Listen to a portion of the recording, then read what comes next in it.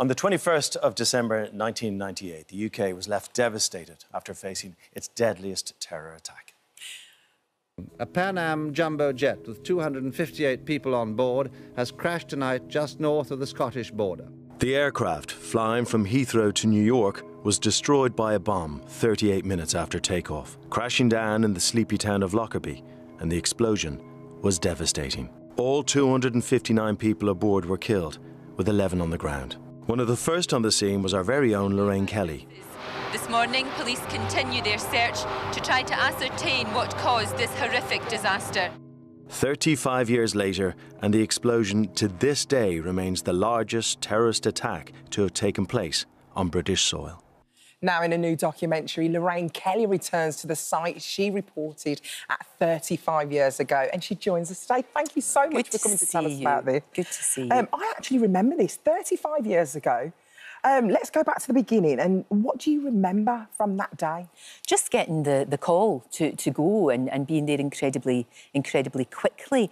And it's like you were saying, Alison, you remember it. Yeah. But an awful lot of people don't. You know, they don't remember it because back then there wasn't 24-hour news, there wasn't the internet, there wasn't all of these things. So part of going back was to really give Lockerbie its place, and especially the people of Lockerbie who were so kind to us. And, you know, because an awful lot of people there, you can understand, they want to put it behind them, and in many ways they have. Yeah. But I think it's really important for us to remember that it was the worst, you know, terrorist atrocity, not just in this country, but in Europe. And I think sometimes we forget that, and I think it's really important to remember. Yeah.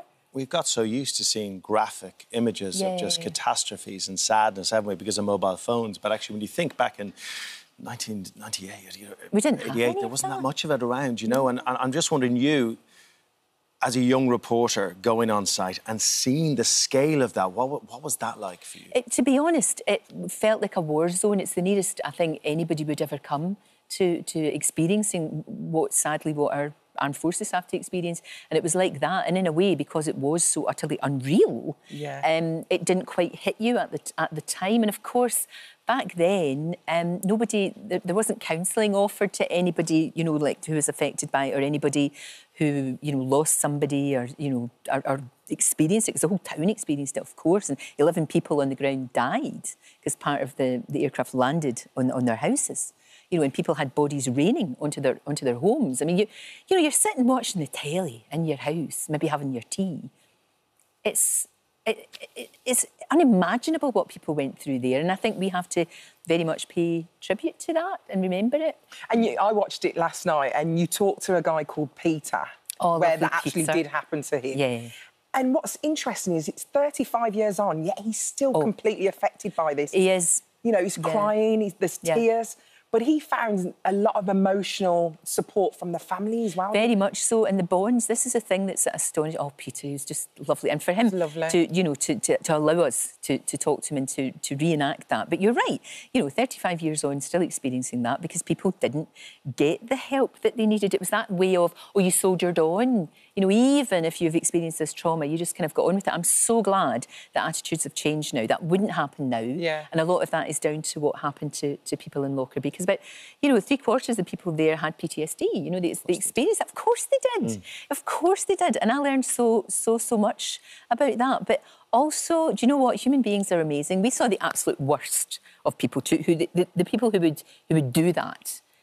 You can't even begin to understand what's going on in their head. So you see the worst of humanity and you see the best, you know, because like you said, those bonds that were from those friendships, people, particularly in America, who didn't really want to come back to Lockerbie because they thought it's death, it's fire, it's horrible.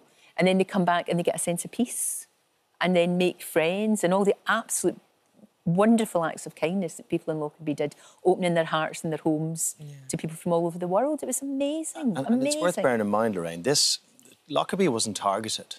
It just happened to be that the plane was going over or near enough to Lockerbie as the bomb went off. It was because it was delayed. It was delayed, Craig. It was coming from Frankfurt to Heathrow to JFK in New York, and it was delayed at Heathrow.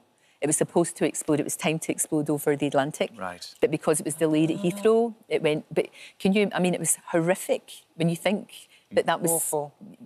I mean, just. I mean, no matter what, a horrible loss of life, wherever. And it's but you for think the community to make peace with. I know it could have been different. It could, and it's astonishing to think the waste. You know, we talked to people, and what was lovely was that you felt a sense of some of the people who died or who were effectively murdered. Of course they were, and you got a sense of there's one girl, Nicole, beautiful, beautiful girl, so talented, and in the documentary we hear her singing. And she was amazing. And we talked to her sister who hadn't talked before. And also her best friend was supposed to be sitting beside her on the plane, but decided to go to Germany instead for Christmas to relatives there rather than go home at the very last minute. And of course, she's having to live with survivor guilt. Yeah. And she's having to come to terms with that. And just so sad. But they all say they find a sense when they come to Lockerbie and they go to the Garden of Remembrance and talk to, residents and these friendships that are formed. It does make them feel better, gives them a sense of peace, and that's good. That's it. It is like, it's a place of remembrance as well now, isn't it? Very much and in terms of getting over something like that, whether you ever get over it, I don't know, but dealing with you the live with it, I PTSD, guess, right? yeah. I mean, we have to try, don't you? But there was so much post-traumatic stress disorder. There was so much of it that has only really been diagnosed over the past few years. Yeah, I mean, there was one lady I talked to, Gillian, lovely Gillian, she was only 8 when it happened, and she was very close to Sherwood Crescent, where the crater was, where the 11 people from Lockerbie died. And it was not that long ago that she actually had a total nervous breakdown. I can't believe that. And she taught, she's a midwife, she's got an incredibly, one of the most difficult but most caring jobs you could imagine. And she hadn't really ever come to terms with it, and it took that long for her to process it, and thankfully to get the help and the understanding that she needed. We were talking about this earlier, is when you're a young reporter and, like, I've been there, you're sent out to a story, you don't really think about it, it can be something really awful, you might see something, but you kind of you hide it away because you just got to get the story out there. You kind of have to distance yourself in a way, but something like this, I mean, obviously, of course it affects you, we're human beings, for goodness sake, but yeah, I was lucky that I was able to talk to my husband because he was there as well. That's why we got there so quickly, because him and I got there very, very fast. And was he the cameraman? Yeah, we were able to, he was the sound man at the time, and everybody did all the different jobs. But, he and I were able to talk about it. I was able to talk about it with my dad. My dad picked me up on Christmas Day, and the usual. You won't want to talk about this, and I spent the whole journey back to Glasgow just talking about it, but it was the right thing, it was good. But talking is so important. Oh, it is, I know Alison, Colin, the policeman, he's only just talking about it now. He is, and he was only 18. I mean, there was a lot of really young people, especially first responders, that were going out into the hills and finding bodies, and there were young guys and girls, and he was very young, but his way of coping with it too is that when people come to Lockerbie, he helps them, he shows them all round and answers all their questions, and with such kindness and compassion. It really is remarkable. It's been You've incredible. got to watch it. If you haven't seen this documentary, you have to watch it. It's on ITVX, ITV1. And obviously, you talk about PTSD, and you don't want to talk about the fact that you suffered with it as well. You didn't feel like you was allowed. No, I don't think that it would be like you, Craig. You would go, no, I don't. I was only reporting on it. You have that because you were getting nightmares.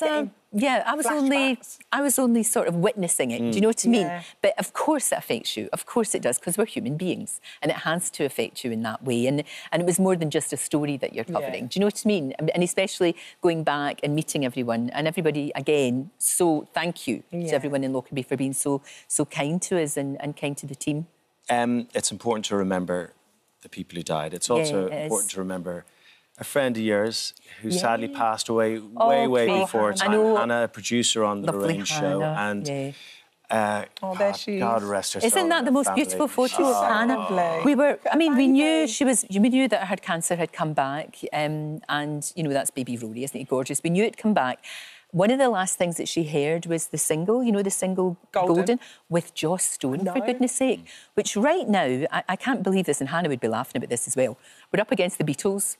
Have you heard of the Beatles? They're very good. But yeah, this has been incredible, this thing, because the choir is made up of people who watched our campaign, the Change and Check campaign, and who now are going to be all right. It just goes to show how important those campaigns are. Oh, Alison, it's been phenomenal, and and it is dedicated. The single is dedicated to Hannah, and it'd be lovely to beat the Beatles. So we have to download it. Yes. We have to do that. Golden. And you know what? Do you not think at this time of year you want to make a wee donation to charity? So it's the way of doing it. I know you were talking earlier on about the charity singles. They're all amazing. And then you get a lovely record. Remind everyone what it's called, where they find it. Golden, and you can get it. You can download it. Don't ask me where you download where you download things. You can download it. Ask one of your children. Get a small 4-year-old child to help you. They'll be able to do it. Return to Lockerbie with Lorraine Kelly, you. ITV1, Thank you so ITVX. much. Thank you so much.